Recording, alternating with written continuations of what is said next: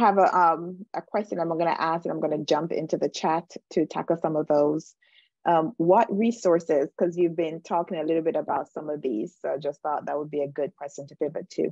What resources can our audience utilize when developing their brand or making money from social media? Do you have any quick ones that I know you talked about the organic ones that are already in the software that you're using anyway, but anyone that stands out to you that's kind of your go-to?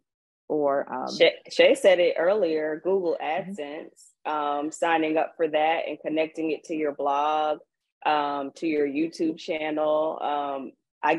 I almost forget it that it's there, but I'll get a monthly payment from Google AdSense just for the views that I get on YouTube. So that's one. It doesn't cost anything to sign up. You just start building, your following, and you get paid for the ads that they insert on your videos or the views on your website. Tools, if you're looking for tools necessarily, I swear by Canva. And I know a lot of people probably know about Canva now, but you can make intros for your YouTube channels and outros. You can make Instagram story, like they have templates for fun little, ways to create different graphics. They have, I use Canva for thumbnails, for literally everything. I do pay $12.95 a month for it, obviously, because I am using the paid version, the pro version, which you get a lot of stuff with that. But Canva, I swear by, for creating all things graphics. I like InShot I don't know if they have it for, I'm an Apple girl, so I don't know if they have it for Android, but I use InShot for editing reels or any type of short form content. So I swear by those two. iMovie, if you are an Apple product person like me, that comes standard with any device that you purchase, including an iPhone. So you can use that for editing, especially landscape type of content. Those are kind of the three resources. I currently use LumaFusion for iPad for editing YouTube videos, but you will need to have an iPad and to purchase LumaFusion to be able to edit using LumaFusion. But those are my go-to when it comes to tools specifically. If I'm doing anything with social media, I don't even edit. I don't even use Instagram for editing or anything. I pretty much create everything in InShot or elsewhere, and then I take it to Instagram just because for me to, well, they have a bunch of more features than Instagram really, but also I feel like more user-friendly than Instagram. Instagrams are always crashing when I'm trying to edit something or something's wrong with it. So I just start in InShot and then I just take it from there. But those are like my go-to tools that I use anytime I'm creating content, 100% of the time when I'm creating content.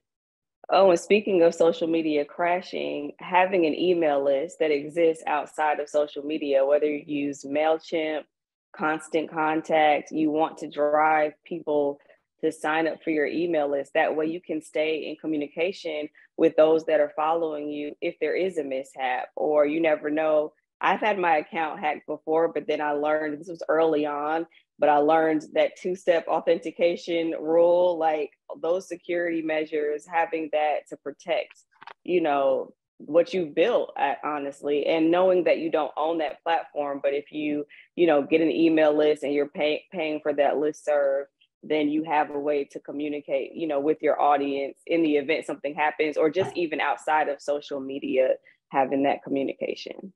Especially as you're building up, once you get to, having a bunch of different followers, tens of thousands or hundreds of thousands or millions, you might be able to work with Instagram or Facebook or whomever to try to get your account back.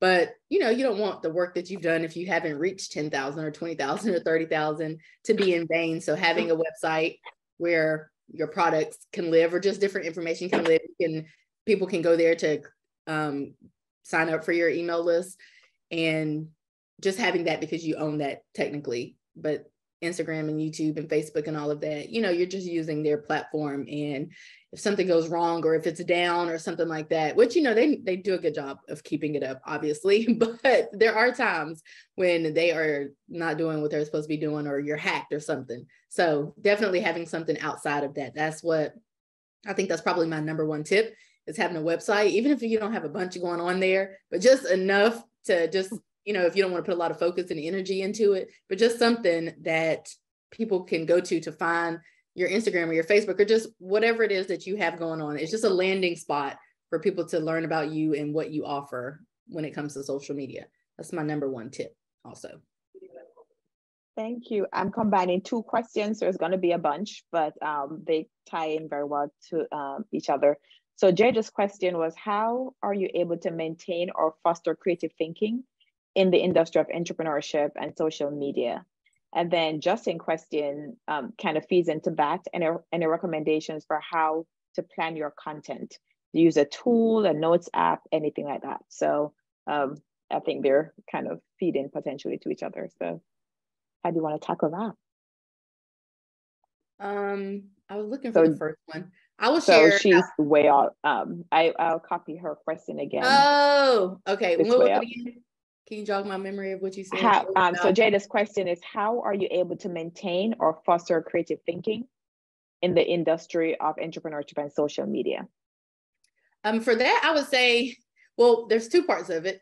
I always say that there's, two things can be true for everything. But I feel like if you really look at social media, a lot of people kind of are recycling the content, meaning that lots of people may be creating content about, I don't know, a day in the life or whatever the case is. So part of it is really going, taking part in trends and looking for those trends and seeing what's happening and taking part in those. You are your own, you are the creativity, you are authenticity. So someone may not be able to deliver a message in the exact same way that you do, but for the most part, a lot of it is, you'll see a lot of the same types of content being created, the same things, I guess one might say. When it comes to YouTube, there are a lot of people talking about money and hair and nails and doing vlogs and all of that type of stuff. And people are going to be drawn to your content just based on who you are. So your authenticity always has to show through. So while we do want to be authentic to ourselves and switch up things and try to be unique, the fact of the matter is when it comes down to the themes that you see across social media and the trends that you see, it's not a bad idea to try to, take part in those trends. Obviously, you don't want to replicate someone's content completely or whatever, but your day in the life is probably not going to look exactly like someone else's day in the life vlog. So that's one thing to keep in mind. And then also for me, for planning, I actually only plan content for YouTube, and I post on Wednesdays, tomorrow, and then on the weekend, so Saturday or Sunday. And so what I like to do is, if I'm on top of things, I'll film 2 videos in one sitting, but otherwise I have to film on Mondays after work. And then on Tuesdays, I edit after work. And then on Wednesdays, I publish the video at whatever time. It really doesn't really matter. I do know that per my analytics, my audience members are active, most active from 12 p.m. Eastern Standard until like 9 p.m. So, I try to post sometime during there. But of course, YouTube videos just live on YouTube anyway. So I'm not too strict about that. And then I kind of repeat the same process to get out my next video for the weekend. So I know there was one question somewhere, I think maybe it was on the list that you sent us, but I do I think I dedicate about 10 hours per week to creating YouTube content. And I like to keep it at that because, well, I like doing a bunch of other things like, going to the club and doing other chaotic things outside of creating content, because that's just the life that I live.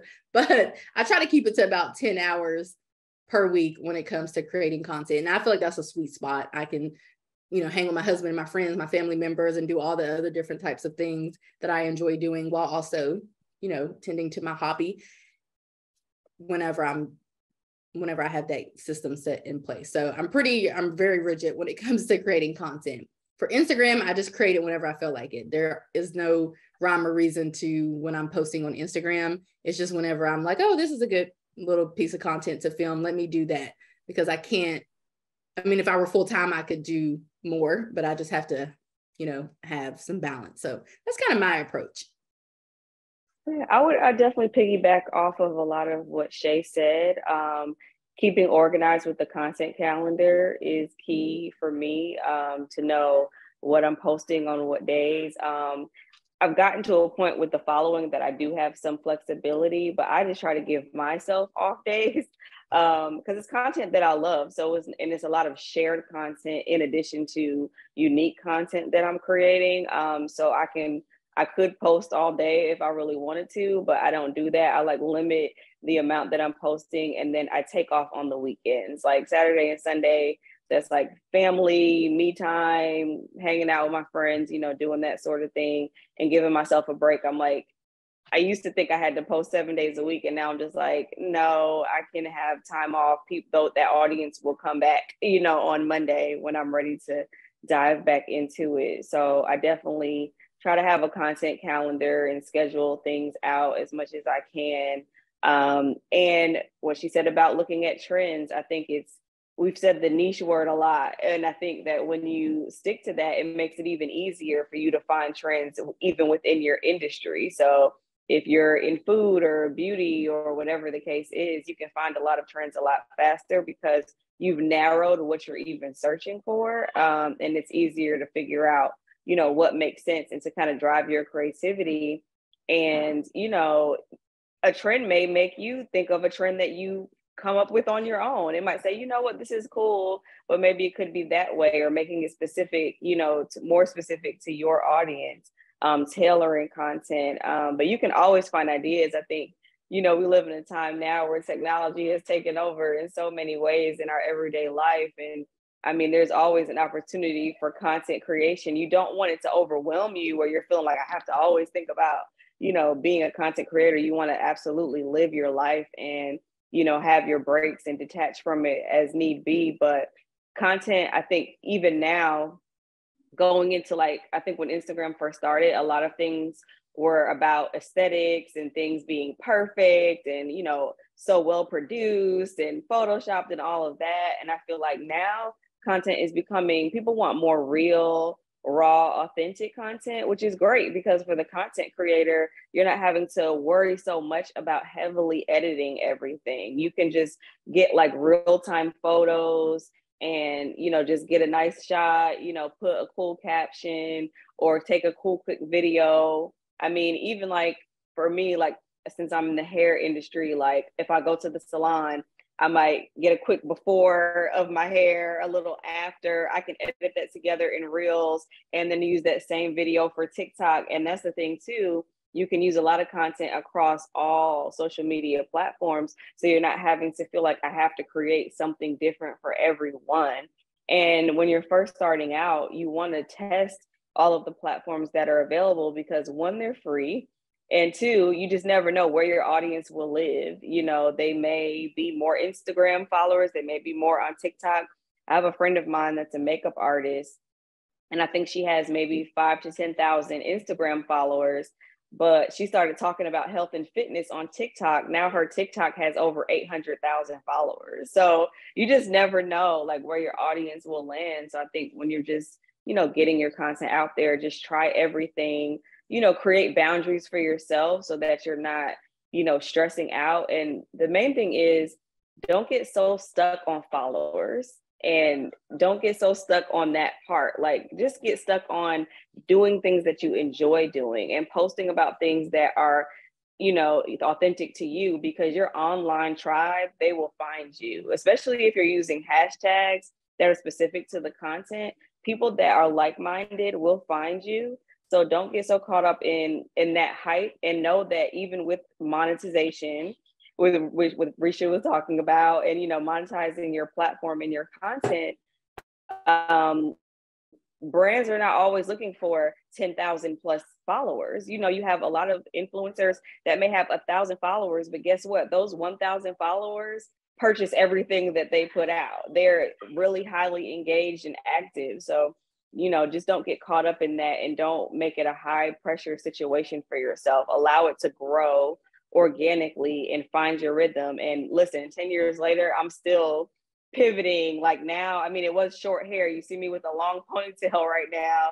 I've pivoted into like short hair, black hairstyles, and hairstylists. I'm like, I'm evolving as a person. So my brand is starting to evolve with me. And people love a journey. They love to get on the ride. So don't feel like things have to be perfect the first time you put it out. Allow them to grow and build with you, and they'll appreciate it and support you more because you're being authentic. And my last thing that I want to share, just to piggyback, is that when I know we've been talking about doing things that we can control and trying to set boundaries and all of that stuff. But I feel like the important thing to remember too is that you can only worry about or focus on what you can control. So you can control the type of content that you create and what you share in your content and all of that, what the aesthetic is, if it's short form, if it's long form, if it's for Instagram, TikTok, YouTube, but you cannot control views, you cannot control monetization, you cannot control followers or anything like that. So while we all want everything that I just mentioned to be on the up, on the rise, we can't necessarily control that. So it doesn't behoove anyone to spend a bunch of time trying to figure out how to, engage more followers or get more views and all of that stuff, because it's not really that helpful. It's something that's outside of your control. So the key point, I guess, is if you focus on what you can control, then maybe you will be able to yield the results, which I think everybody can say that when they started social media, a lot of us did not think that we would go on to do it full time or create a brand from it or a business or make money from it. Especially back in the day, folks were creating content just as a hobby, not because they thought that they would be rich off of it. And so that is kind of what holds true. And I feel like that's a common theme, that you can only focus on who you are and how you present and the content that you create. And when you create content and when you share it, the rest of that stuff, you just have to hope will follow and that it'll eventually, be up to par. So I just wanted to share that. Thank you. I know we have about 6 minutes left. I have about 2 or 3 more questions. We'll see how we'll stop where we can. But this is the more we sometimes have keyboard warriors that are there in the social media space. And so I have a question to ask in terms of how do you deal with nasty or negative commenters? Like any advice for audience in terms of that? Block and delete. It's really that simple, honestly. I mean, I get it. Sometimes it's hard to not want to engage, especially when you're passionate about anything that you're doing and you feel like someone's coming, for your art or your passion, but it's really not that deep. Half the time people are just trolling and looking for the reaction. So spend time engaging with the positive commentary and the constructive commentary. Because one thing I will say, like, even with my page, there may be people that will comment that they don't like a particular hairstyle. To me, that's fine. You can say, this is not for me, or I don't like this. But what I don't allow is for you to attack the person that's in the video or the photo, or say anything that's derogatory or disrespectful. I try to keep my community a positive and safe space for people. And you as the creator can control that. And the simplest way is just to block and delete those people that get out of hand. Or if you want to give them an opportunity, say, hey, this is a positive space. And if you can't respect it, like, I'll have to restrict you or block you. And you can give them a warning. But honestly, if they're like out of hand and I know it's a troll, I'm just blocking you, deleting you, and going on about my day.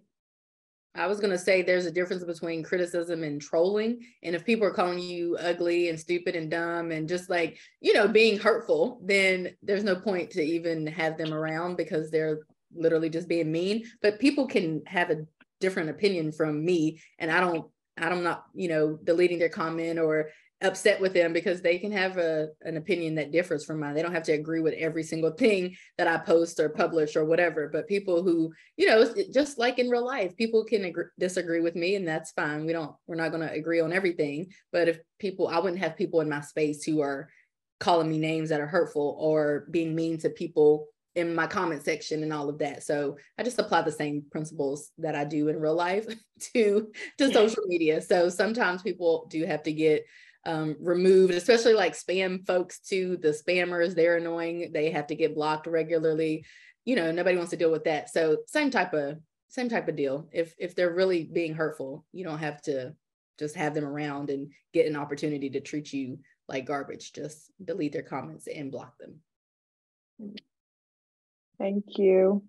So do you have any predictions or thoughts or related to any potential shifts that you may be seeing related to the influencer marketing in the coming future for audience to actually be aware of or think through? I can speak to my space. In beauty specifically, I just see that people are just getting even more, less filtered and just more real when it comes to, you know, beauty and being open to different forms of beauty, and what that really means, you know, and the content doesn't have to be perfect all of the time. Like I've said this, you know, before, but that's really what I'm seeing, just that shift in heavily curated, like, you know, content to more organic, in the moment, you know, real content. And you can have like a mixture of both. It's whatever, you know, you feel is best to display your brand. Because I will say sometimes it depends on your goal. Like if you're maybe a photographer or something like that, and your goal for social media is to promote your photography services, then yeah, your Instagram probably should look like a portfolio, you know, like, because you're trying to attract people to your work. But if you're more lifestyle, then, you know, you're giving more lifestyle. And I think, you know, influencer marketing, social media as a whole is still so new, even though it's been around for a little bit of time, it's still like fairly new in regards to the potential. But we're seeing, you know, influencers get like major deals, you know, with huge corporations. And so I don't think it's dying down, but I think that brands are being more specific about who they partner with and making sure that person really resonates with their brand and that their audience is engaged with their content.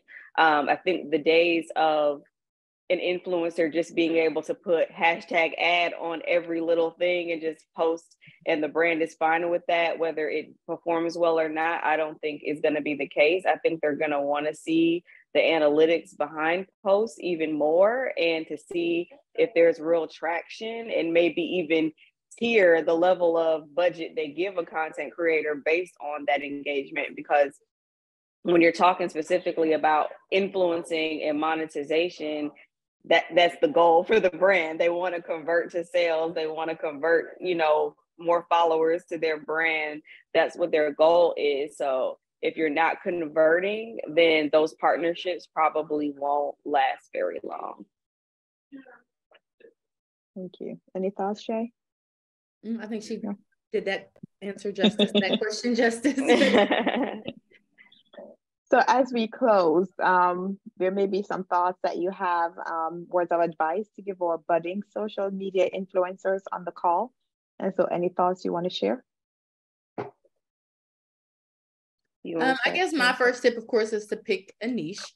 I would say that there are people out there who have learned strategies that can be helpful. So I just don't really see the point of, when you're trying to get into something, especially now that most influencers know what they're talking about. You know, 7-8 years ago, maybe they didn't, but now most of us have a clue. So I think paying for different types of services, whether that's coaching or some kind of ebook or something, some stuff, obviously, I don't agree with everybody just selling everything just to make $1, and then the content isn't that great. But there are people and services and resources out there that you can pay for to make your life 100 times easier. Like I said, like Canva, even that's something that's not actually paying a person necessarily, but that's a resource that if you pay for it each month and you use it to its full potential, that is going to help you create those high quality thumbnails, because they have templates that you can, you know, choose from. So basically doing research and paying people or paying for services that are going to help you to learn skills fast, rather than spending years trying to learn how to perfect the thumbnail or trying to perfect something, when you can actually pay someone, hopefully not too much money, to learn that, or pay for a service or a tool so you can learn that skill and, you know, really dive in there instead of spending years not really knowing what you're doing. I feel like those days are gone and behind us, since there are a lot of resources out there right now. So I'd say that's probably my number one tip, in addition to niching down and not trying to do everything. I think having a plan going into it is best right now. I don't know that I feel like people who don't really know why they might want to do social media or, you know, be an influencer, I don't know that them not having an idea about what they want to do is really helpful. I think if you know what kind of content you want to create and how you want to show up online or in the virtual space, I think that's better. And I think that helps to have a plan for what type of content you want to share and all of that. I just feel like that's a better approach than just going out there and hoping for the best. So I would say those are probably my two main tips for aspiring social media influencers. Thank you. Just a few quick tips I can give to, elaborate on what she said. Listen, consistency. You can't say, oh, I've been, promoting my content for a month and I've posted twice this month and nobody's following me. No one's engaging with me. I'm like, well, you're not really posting often enough or being consistent about it. Or you posted 1 month and then 2 months later is your next post. And if you're trying to especially make it a career and monetize it, you have to be consistent, with posting content and testing content. So that would be, my first tip there. Then also build community. And how do you do that? You engage with other people. If you have like-minded, content creators or people that you admire out there that may be in spaces that you want to be in, like their content, comment and tell them how much you enjoy their content, follow them. I think it's always like, it's to each their own, but it's always kind of weird to me when people are like, I'm just gonna follow 0 people and let everyone follow me. And then like, I don't really unless you're like some huge star like Halle Berry or something, and even she follows a bunch of people. It's like, how do you expect people to want to build community with you if you're not willing to build community with them? So engaging with other people and with other accounts, that's a great way to gain followers, because you just never know who might say, oh, this person left a really great comment. Let me look to their page. I page stalk all the time. I'm always looking for like cool people in my space to follow, and don't be afraid to do the first follow. It's almost like a first date. Don't be afraid to ask that person out. Like, shoot your shot, follow them, like their content, and you never know, they might look at your page and say, oh, that person's cool too, let me follow back. And don't be afraid, to reach out via social media, even if it's just to say, hey, I enjoy your content. It doesn't have to always be about asking for something, or the first DM is like, let's collaborate. Maybe just start with, hey, I really enjoy your content, keep going. Simple things like that are really helpful, and they help, open up, the dialogue between other creators and, reach across. You don't always have to reach up. Like, look at other content creators that are your same age, within your same circle, figure out how you guys can collaborate, because everyone can bring something to the table to make what you're doing even better. Thank you so much. So I'm going to ask you to put a 1 in the chat to say thanks to Shay and Tahira for being here today. We want to thank them for their knowledge, the input that they had, and the advice that they gave out. That's been super helpful. And so, and you see the ones coming up to say thank you so much for just all of that. We will have this recording sent out to you. And so keep an eye on your inbox in the next couple of weeks. We'll get that out to you. But thank you again. I'm going to be on here until everyone signs off, but that's it for today. Thank you so much again, Shay and Tahira, for being here for our very first social media influencer fireside chat. Thank you. Thank you. I love it. Have a good one. Bye. You too. Bye.